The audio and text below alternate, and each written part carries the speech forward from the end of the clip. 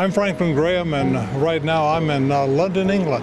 And of course, this country has had such a huge impact, not only on the world, but the church. So many missionaries came out of this country, taking the gospel around the world. This country has changed so much in the last 20, 30 years. But the needs of the human heart haven't changed.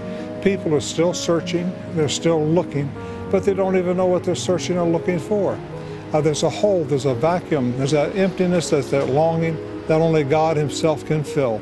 And that can only happen when a person comes into a right relationship through faith in Jesus Christ. The Lord laid on my heart several years ago about coming here to the UK to preach the gospel, and we've been praying about this, planning about this for some time. And churches have been mobilized, people are excited. We're going to work our way through the UK and finish right here in London.